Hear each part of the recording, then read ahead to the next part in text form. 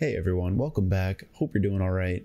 In the last video, we talked about dictionaries, how to set one up, add and remove values, and get values from the dictionary itself. In this video, I plan on teaching you how to implement for loops so you can grab those keys and values from the dictionary so you don't have to hand type every value that you want to get out from your dictionary. With that being said, let's get right into this video. Alright, so if you watched the previous video, this code should look really familiar to you. To start off, I just want to replace this dictionary with a new one.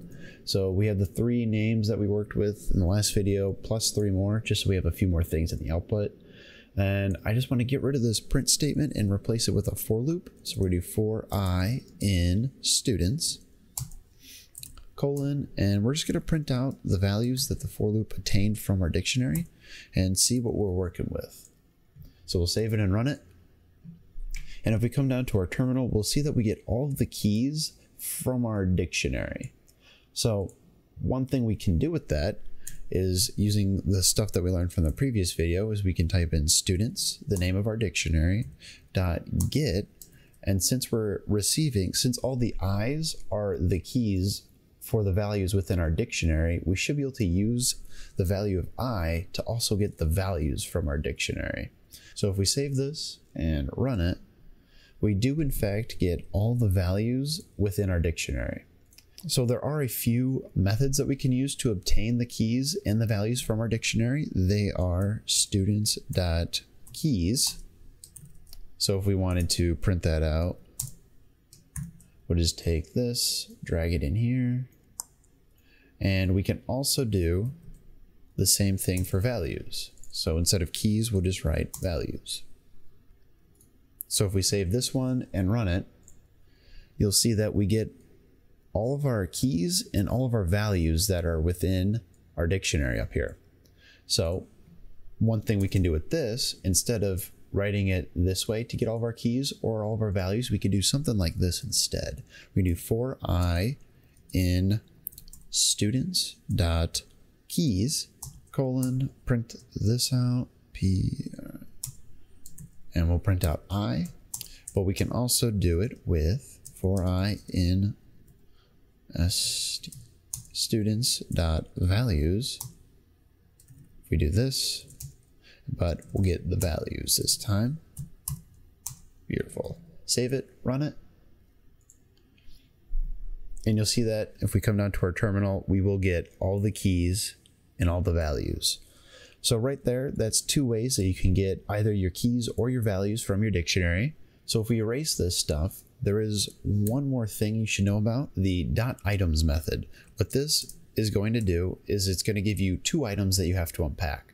So instead of putting for I in students.items, we're going to have to do something like this. So we have keys and values, so we're going to do K for key, comma, value. So we're going to define 2 variables, and then the 2 items that will be unpacked from our dictionary will be stored into these. And the items that this thing's going to have us unpack are our key and our value. Each time it iterates through, it'll give you both the key and the value associated with it. This will make more sense when we print it out. So if we print out, we'll say this is the key plus, we're going to have to convert that to a string, K for key, and then we'll say this is the value. Plus, convert this to a string as well, and then V. Sweet. So you can look down in the terminal, this is the key, it's 1, and then this is the value, it's Jill. So I think what'll make this a little bit more clear, we'll just get rid of this stuff, is if we were to print out each method that either grabs keys or values. So if we did students dot, let's do keys, and then we'll just copy and paste this. It's a little bit quicker. So if we did keys, we can also do values. And then actually, I'm going to print out again so there's a space there. And we can compare the 2 items. So if we run this, you'll see when we get The dictionary keys, when we run that method, we'll get all the keys, but they'll be in a list. And if you take a closer look, there's only one item within each element. That's the same thing for the values. There's only one item for each element.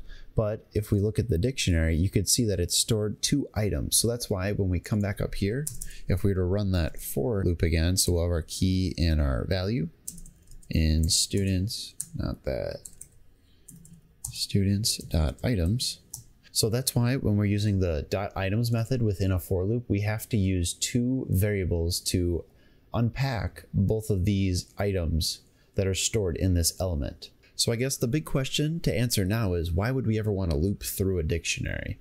So imagine we had some users input and they have a key and they want to know what person is assigned to that key. What we could do is we could use our for loop.